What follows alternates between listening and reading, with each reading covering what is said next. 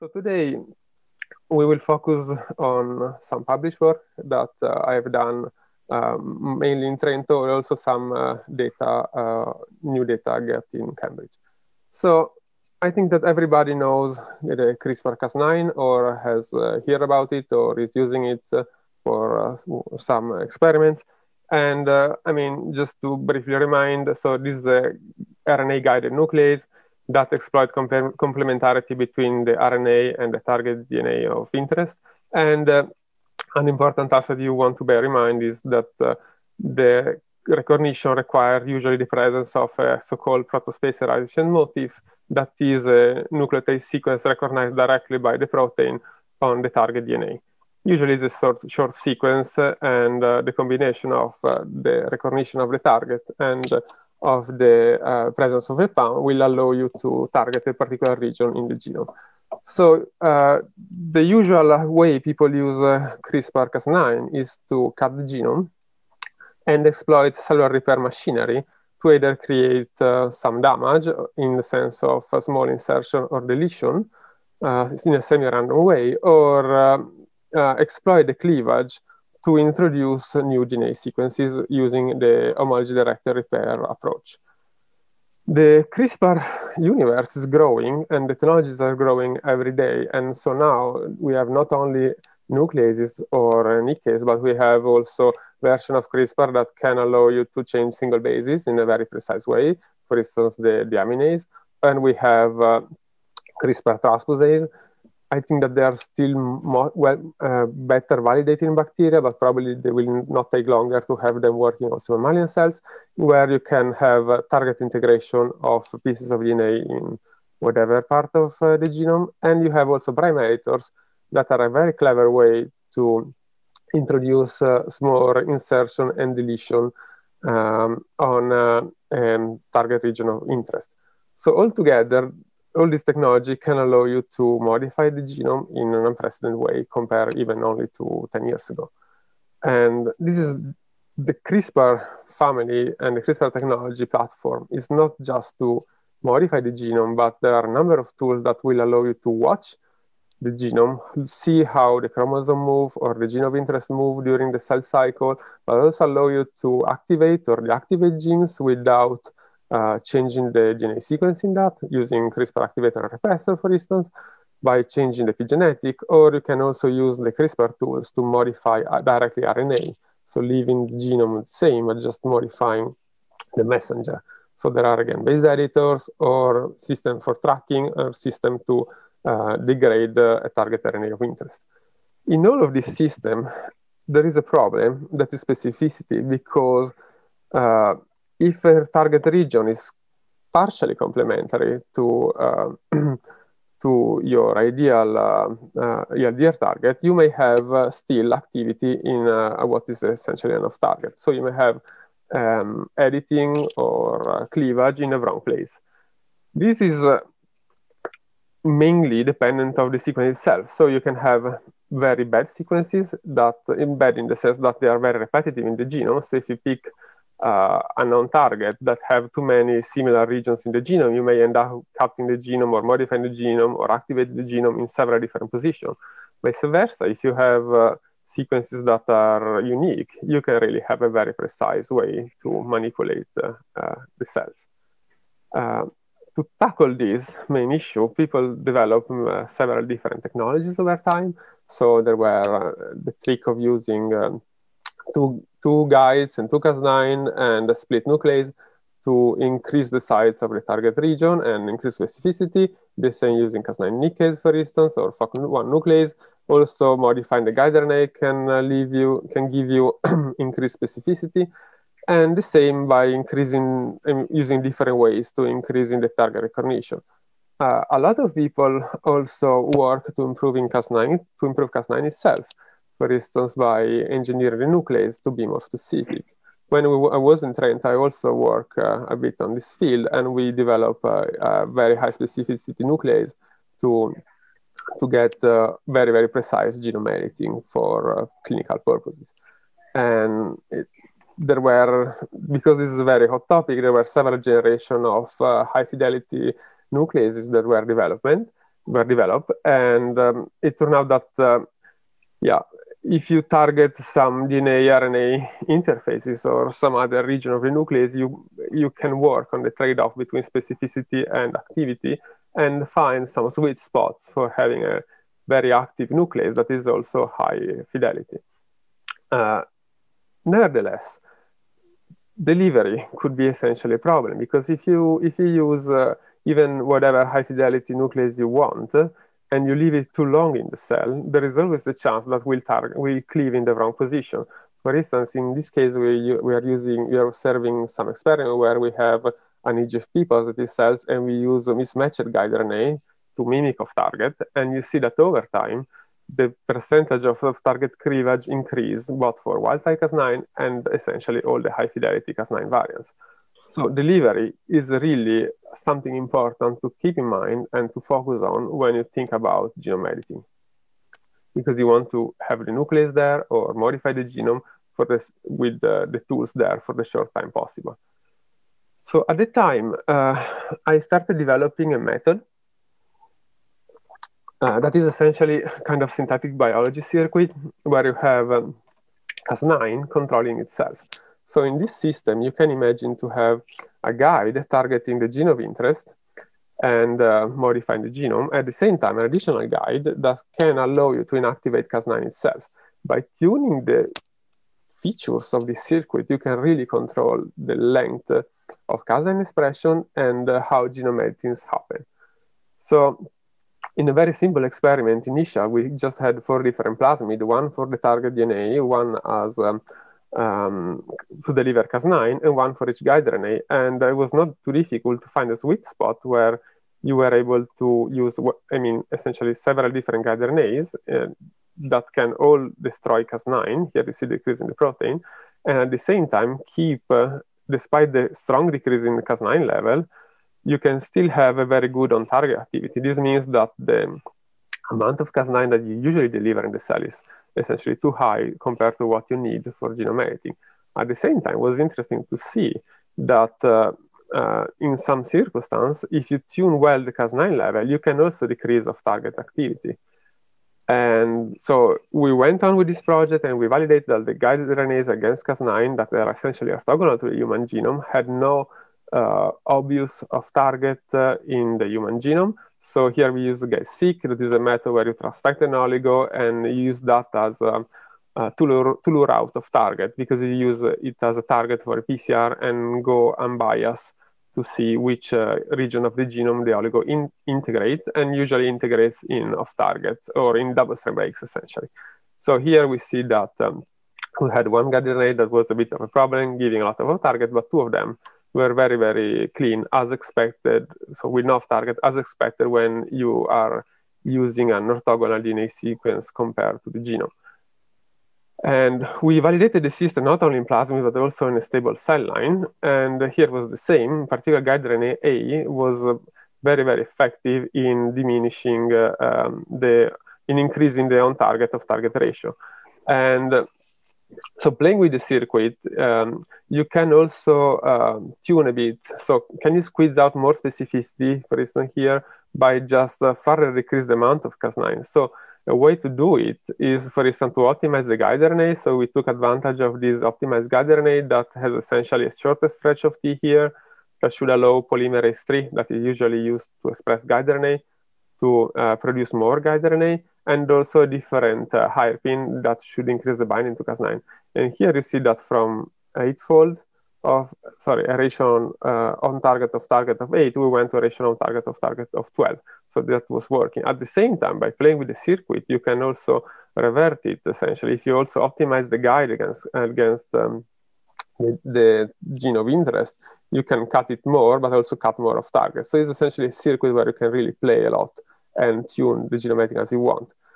And so if we take, for instance, a guide RNA that was not working, if we optimize the expression of the anti-Cas9 guide RNA, was not working, for improving specificity, now you just decrease a little bit more the amount of Cas9, and now you can see that you have a better discrimination on and off target. This was observed also when we targeted endogenous genes. The improvement was not incredible. I mean, it's a couple of fold, but it's reasonable for considering that this is essentially only tuning the Cas9 expression level.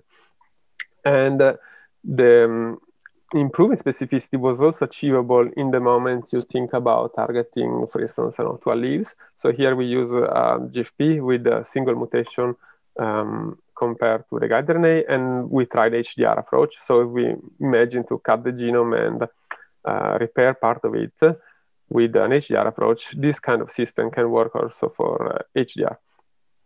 And so the way of controlling Cas9 expression to improve specificity of editing is a general concept, because if we take another different CRISPR system, in this case coming from, instead of from pyogenes, comes from Streptococcus thermophilus, we see that the result is the same. So taking 3 different guides against Cas9, we see a decrease in Cas9 expression. And if we use, for instance, in this case, this very simple reporter, we have a V5 out of frame respect to an HFP.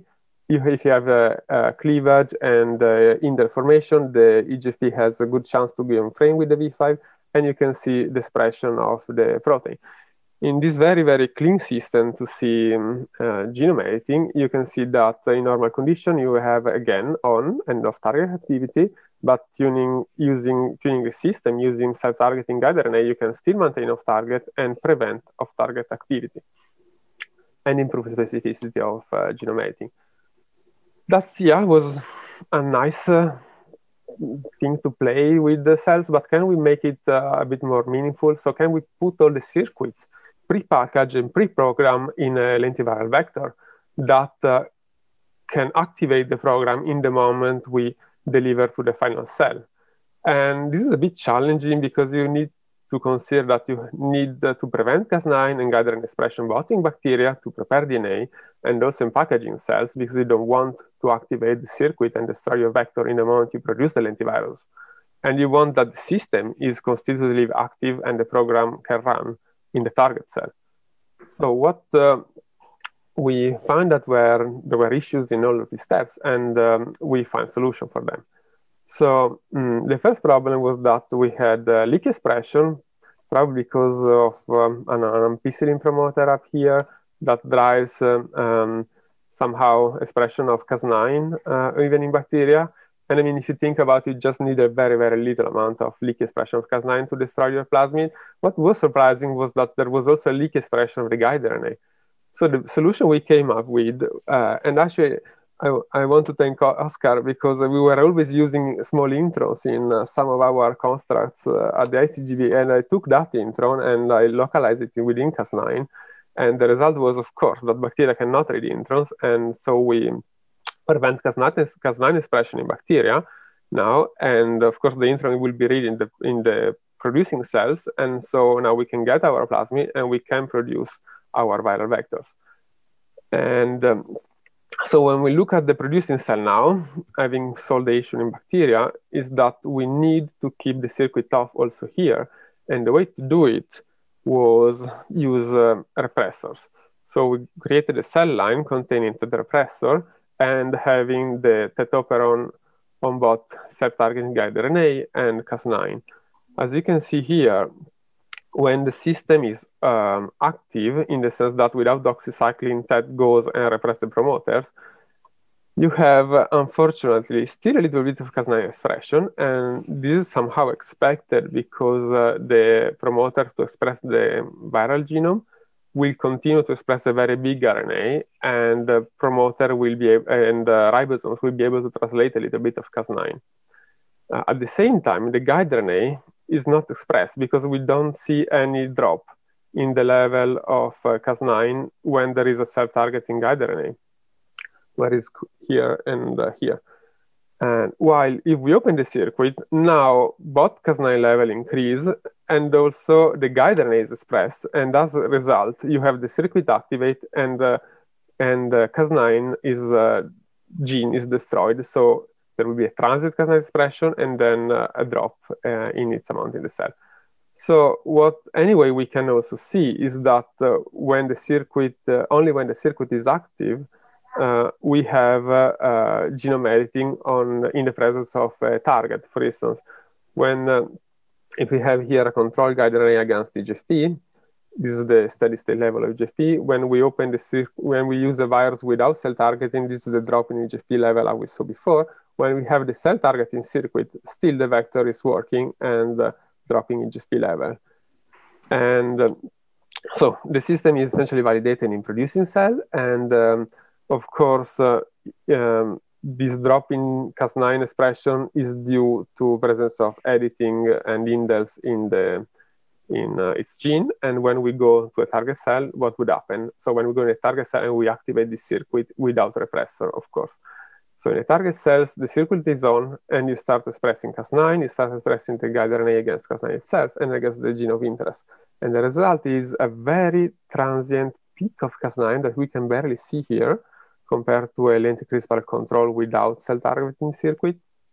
But nevertheless, there is genome editing potential, and I use the same plasmid here with the V5 and an EGFP to establish the potential of genome editing at the early time point, and also a long time point. As you can see, when you deliver CRISPR with the lentiviral vector, at long time points, you continue to have a very high genome editing potential, while with the self-limiting circuit, there is no genome editing potential anymore.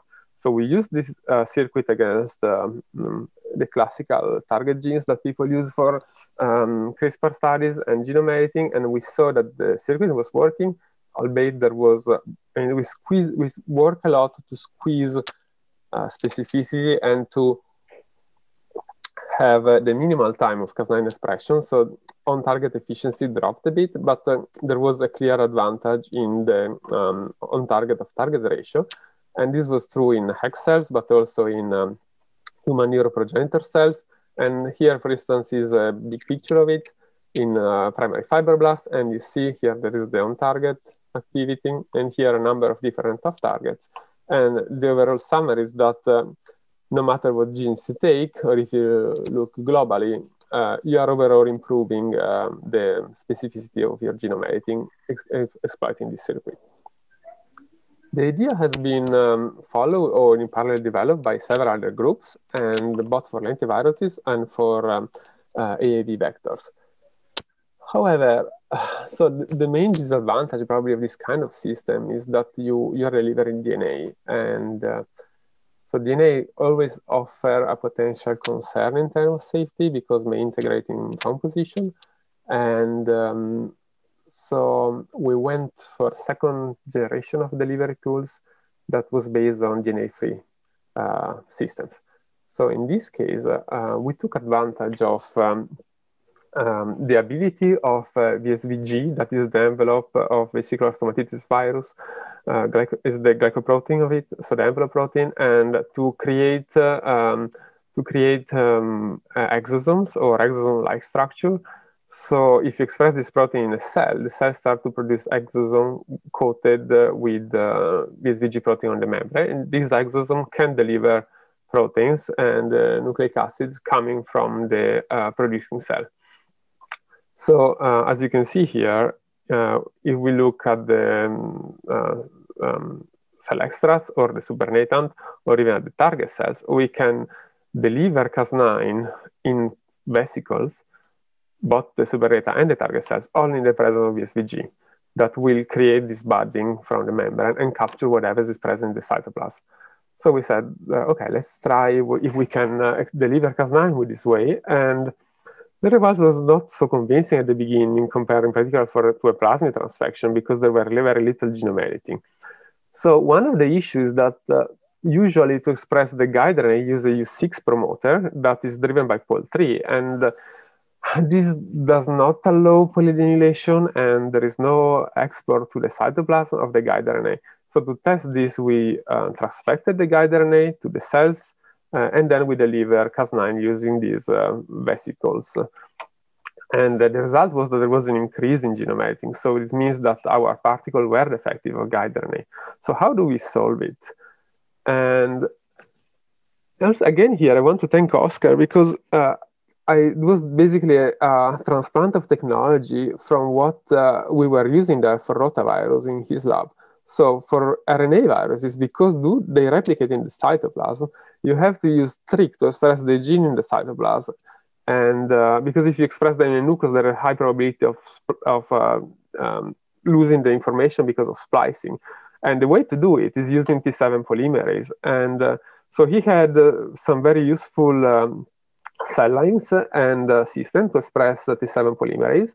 And you can imagine to express T7 polymerase in the cytoplasm, and then you have the guide RNA in the right position to package with Cas9 and be loaded in the vesicle, in the budding vesicles.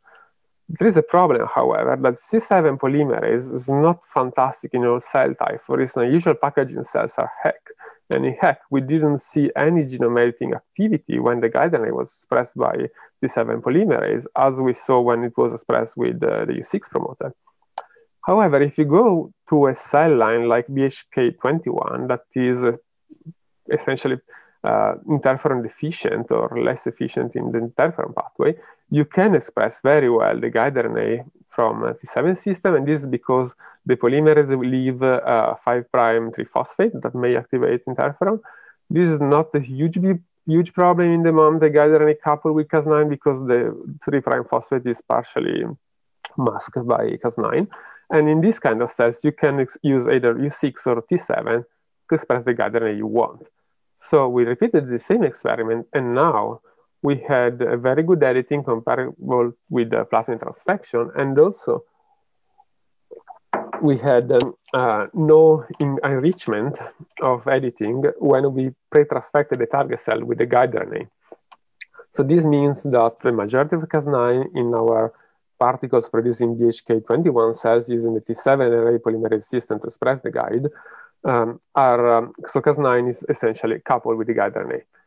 And so we did an estimation of how much of the Cas9 was packaged in these particles, and probably it's about 1% or so. So there is definitely a way to, improve the packaging of Cas9 in this kind of molecules, but at least the guide RNA incorporation was very good.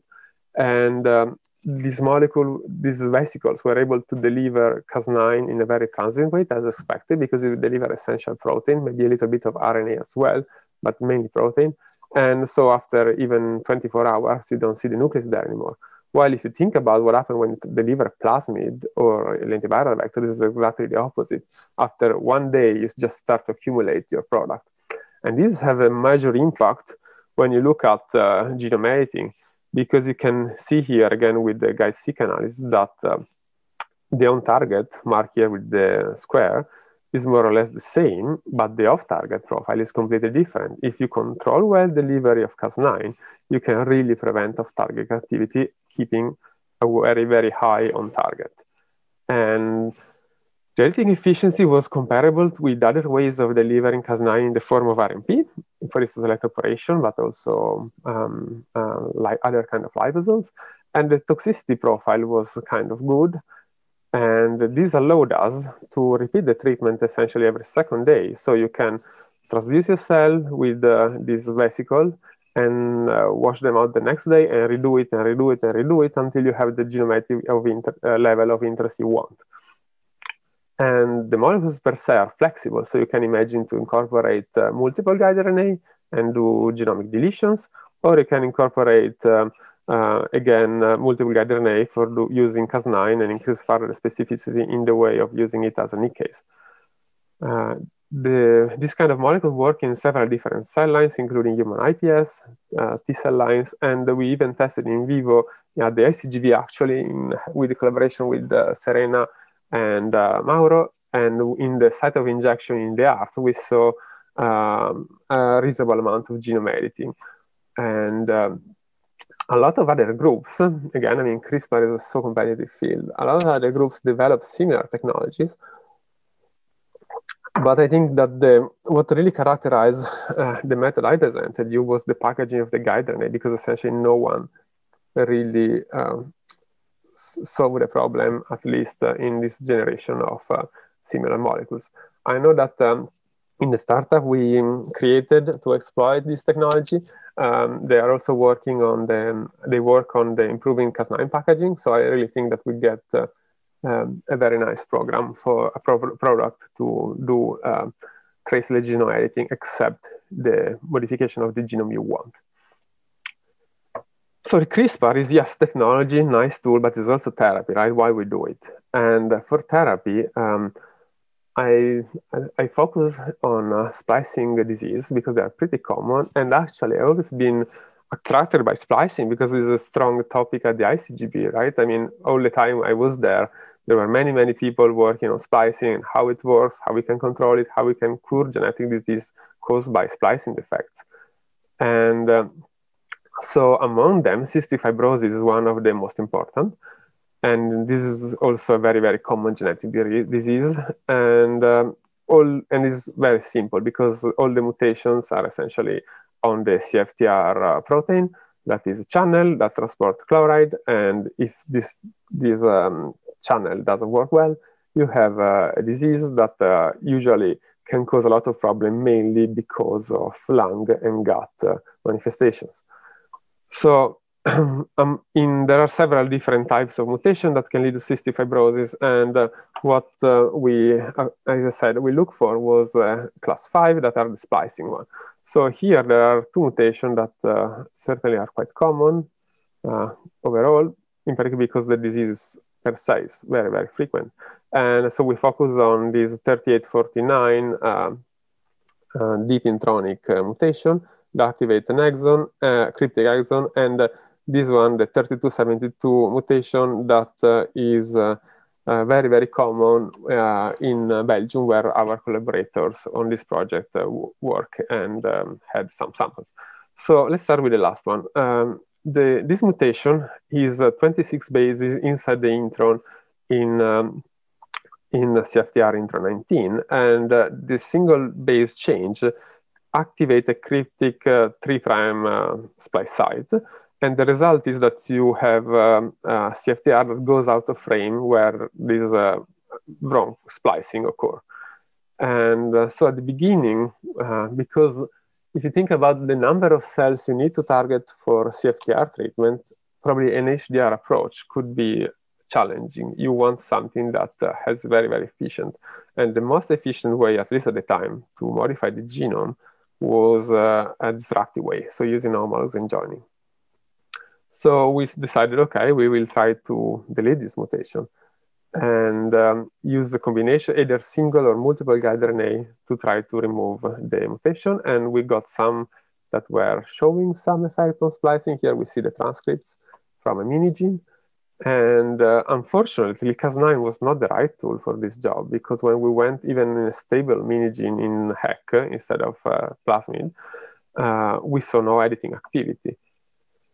And so the idea was, okay, let's go and let's try a different Cas9 system. And yeah, I mean, if you think about the CRISPR-Cas9 family, there are a number of different orthologs available, but I mean, I don't think that we should look so close.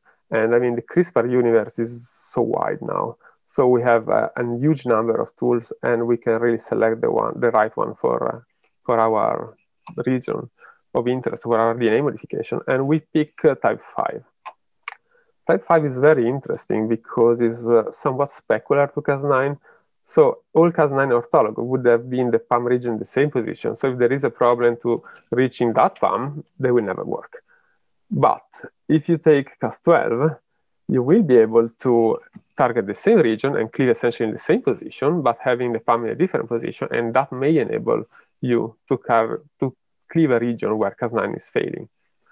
And also there is a different important aspect, right? So you see by the indels here that while Cas9 causes a blunt cleavage, or semi-blunt, just one nucleotide stagger, Cas12 create stagger ends.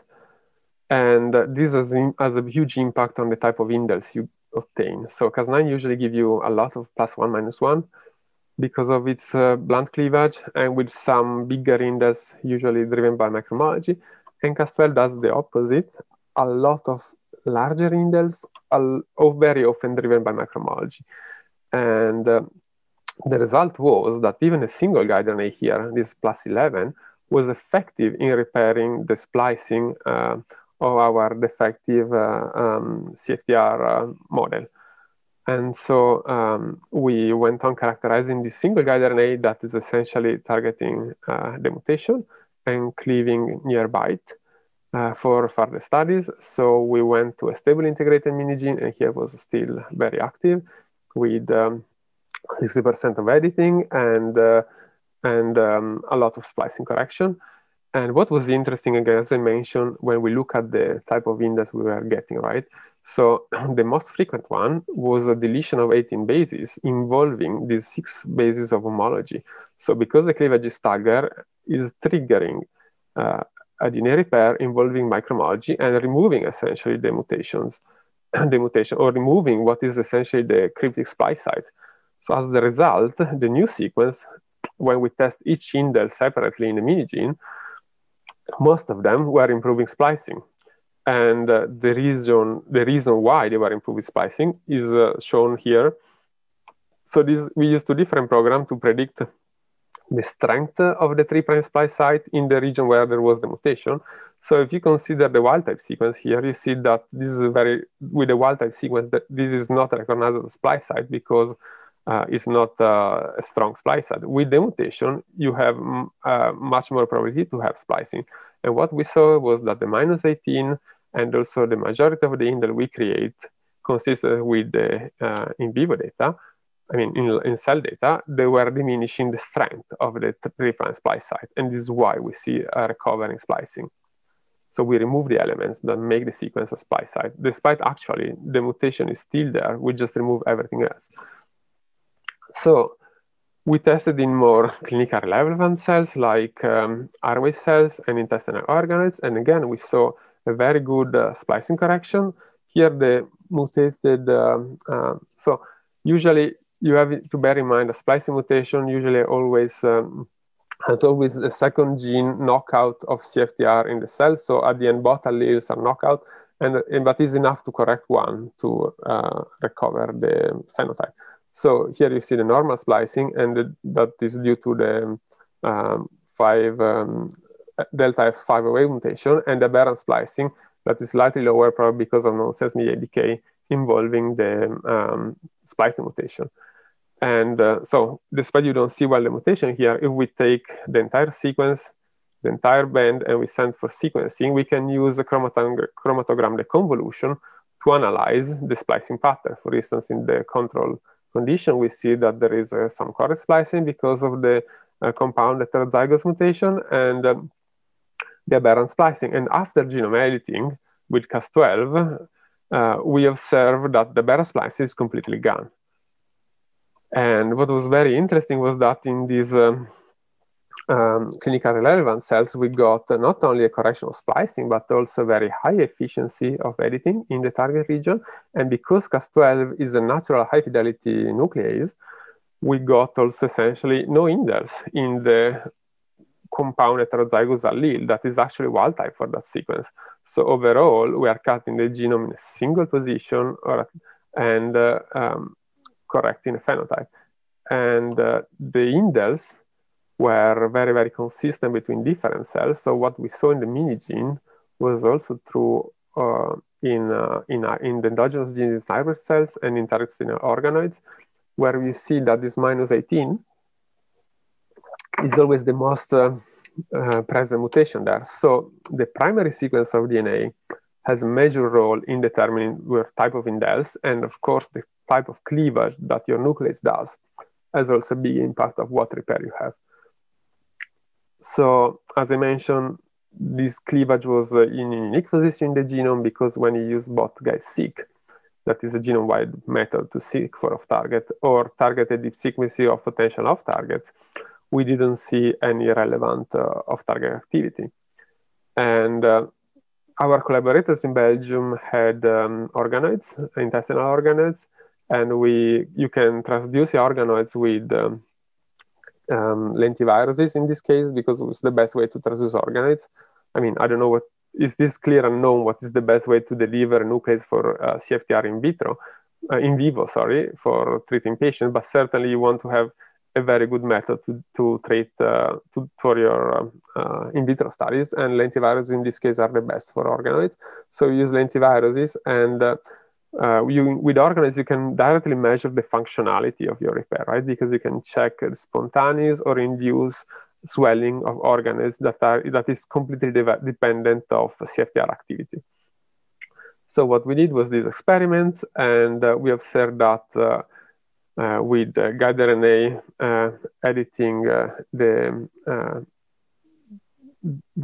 that we have validated before, editing this target region, we managed to have a very big enlargement of the organoids that was matching, actually, with no statistical difference, was matching the gold standard, is essentially delivering the CFTR cDNA directly.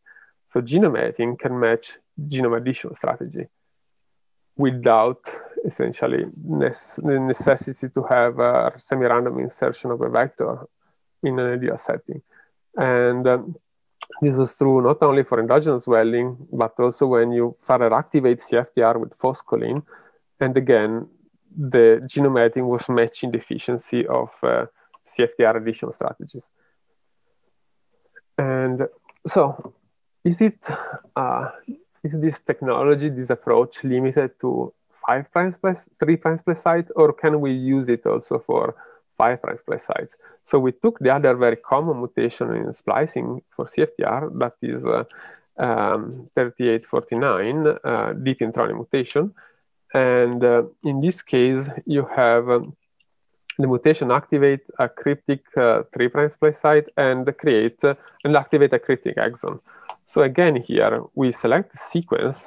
In this case, we really pick one, and we saw that there were some microhomologies up and down the target region that will likely favor the deletion of the mutation. And we got the same results, essentially. So we got, here you see the little amount of the aberrant splicing. And again, also in this case, the cells are compounded heterozygous. So this wild-type sequence is actually a non-functional CFTR because of a different mutation. More difficult to repair, actually, compared to the splicing one. And here, by genome editing, we make disappear this band. And so we correct the phenotype. And the reason is the same. The editing we do is disrupting on the 5' plus site. And we calculate for each editing event the score of and the power of this the remaining sequence to act as a 5' plus site. You see that they are even better than the natural sequence. So you basically prevent splicing because there's no 5' plus site there. Also in this case, genome editing was allele specific because, again, Cas12 is a very high fidelity nuclease, even as wild type, compared to Cas9 and to many other. And this was confirmed by the fact that also in this case, the guide had no off-target genome-wide measured by GuideSeq, and also the closest sequence we calculate in silico to be off-target, we didn't see any relevant editing. Also in this case, we validate functionally the recovery of CFTR activity in organoids, and we saw again that gene editing can match gene addition to recover the function of organoids from patients. And this is, of course, correlated with editing. Here, the editing may seem not too high, but you have to bear in mind that the maximum editing you can get is 50%, because this estimation was based on bot-allele. And despite this, you are really matching the gene addition strategy. So it's very, very promising. And we also tried, I mean, to be honest, right, because I'm probably selling a lot of Cas12 in this moment, but we did our best to get the same result with Cas9. But because of the type of indels you create with Cas9, we were never able to use a single guide RNA. And of course, that decreases the efficiency. In the moment, you have to use two, because getting a deletion is less efficient. Using two guides is less efficient to have cleavage using a single one, because you need coordinated activity. And so, yeah, we got some functional recovery, but we have never been able to match the recovery of organoid swelling and CFTR activity we observe with the single guide RNA and Cas12. So these are probably the two most validated CRISPR systems in the literature so far. And you should really pick between Cas9 and Cas12, the one that suits better your purpose. For instance, as I mentioned, when you have, if you want to, they have this different Int'l profile, and as you can see also here from this published data by other groups, you have much more microhomology repair for Cas12 compared to Cas9. And people use microhomologies to drive target integration in the genome, right? Let's say you want to target endogenous protein. Yeah, you can cleave the genome in the position, cleave your plasmid, and have a target integration there, exploiting microhomologies.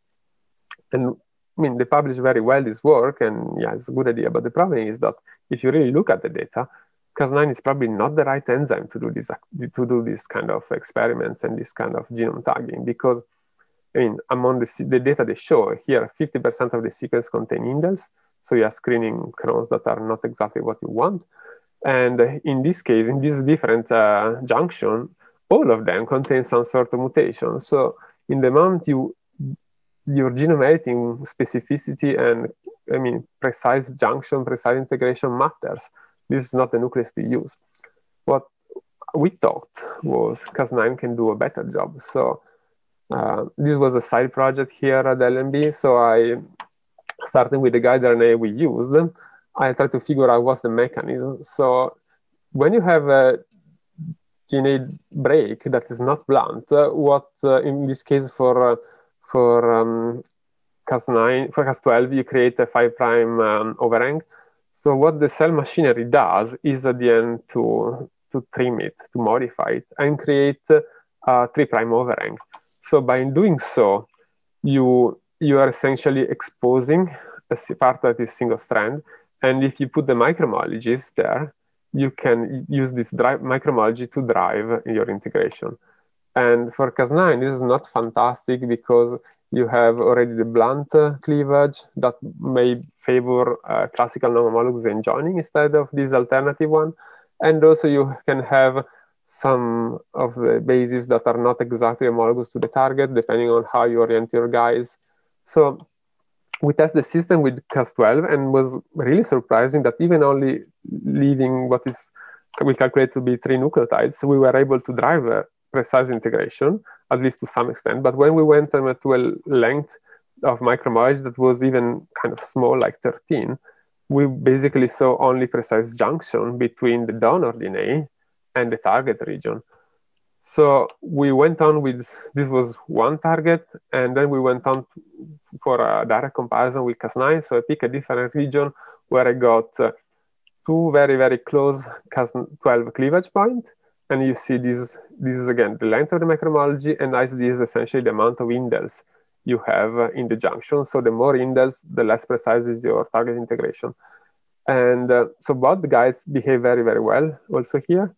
And in comparison, cleaving in the same position with Cas9, we got much more noise in the junction, as published in the consistent with the paper from other groups I showed you before. While in the moment you go with Cas12, for instance, in the other junction, the 3', you have in this case a slightly more indels, but again, compared to Cas9, there is no competition. So the take-home message is, in the case you want to modify your gene of interest, I don't know, tag your protein of interest and work with a tag endogenous protein, and use microhomology, because sometimes cloning homology arm is a bit challenging and sometimes not always possible.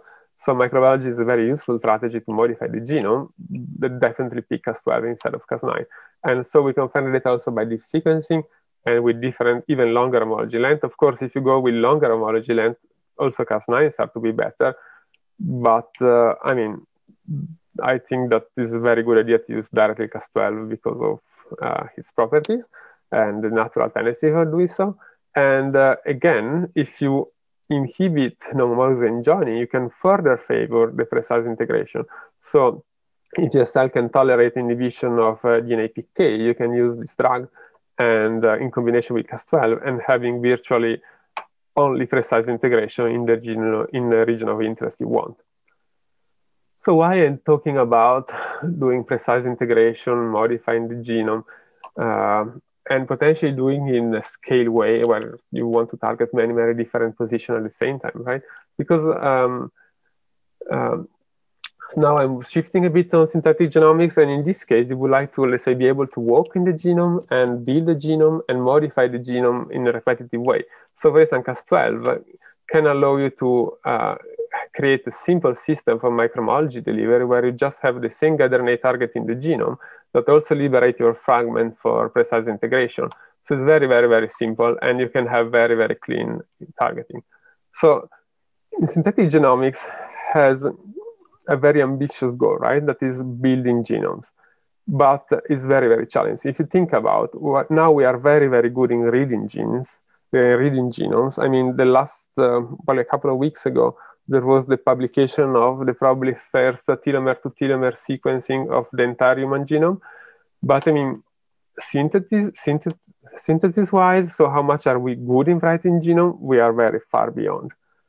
And the best example is actually in the lab I am now. So Jason and his team, 1 year ago or so, published this Nature paper where they managed to synthesize, starting from essentially oligonucleotide synthetic blocks, the entire genome of E. coli.